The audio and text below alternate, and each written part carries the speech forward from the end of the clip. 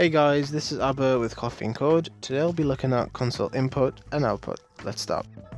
So the best thing to do when creating a console program is to create a console.readline at the end of our main function so that we run our console, we don't get the output closed. So it'll only close when we press the enter button, which is perfect. So we can start to construct our program. So the first thing we will do is start with console.writeline. So we can ask the user what is your name, and we can print that to the console. You can see how the cursor is on the second line, so we actually have two different variations of this WriteLine function. So we can either use write or we can use WriteLine. If we use just write and press F5, then you see that the cursor is now placed here, which is good. So we can add a space at the end of this, and we can start typing out open to here, just so it looks like question answer. Awesome. So when we pressed enter, Abba was being returned to the console, but nothing was happening. So this is where the readline function comes into play. So what we can do is we can make a new string variable called name, and we can say console.readline. So we have console readline here and console readline here. And the two differences is that this console readline will be storing what's being returned from the console into a variable, whereas this readline, we don't actually care what's being returned by the console, we just care if the user has returned something, because we don't want to end the program until they have. If we run the program now, we will still get the same input, and we'll see Abba, press enter, and then at this point actually this line has now executed and we have Abba stored within string name. So we can go ahead and try and print that variable back to the console. We need to console WriteLine and name and the semicolon and press F5. So we could say what is your name and type Abba. Now we can see Abba being printed, which means it's been stored successfully here and printed out correctly here. But this doesn't mean anything to the user, so maybe we should construct this sentence a lot better. So you could say your name is, followed by a colon, and then we can end the speech marks.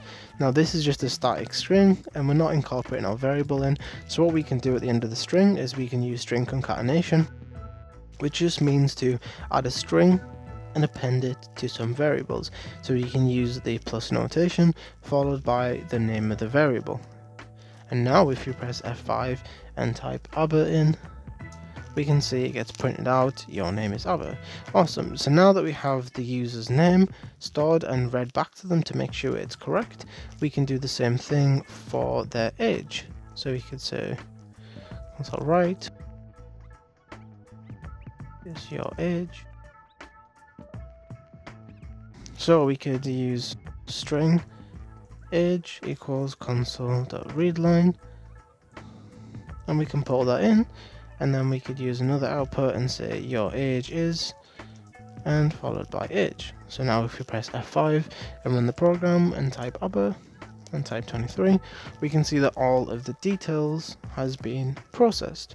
So the only problem with this is, as we covered in the last lesson, it's always best to use data types correctly when determining what functions to use.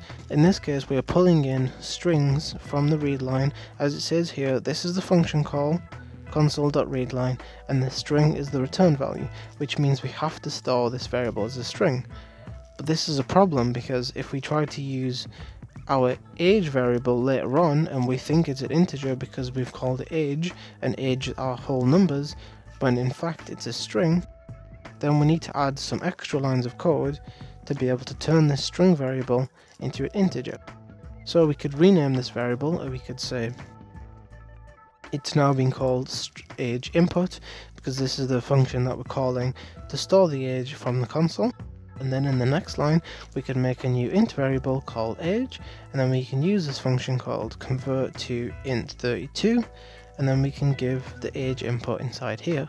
So on one line, we take what's been stored from the console and store it into age input, and on the next line, we use age input from the console to pass it into this function called convert.toInt32. which will let us take a string variable and store it into an integer variable, and if we run this code we should see no differences in the output. But secretly what's happened is now this 23 is being stored as an integer rather than the string, And that's really good in case we need to make something like an if statement, and we can use age equals 23, and we can use the number 23 because that's an integer. If we used age input and we tried to do this, we'll get an error because there's no comparison between a string and a direct integer. So we will be covering if statements more in the next video. Thank you for watching. Please let me know if I've missed anything and we can cover it further in depth. Please subscribe and like. See you in the next one.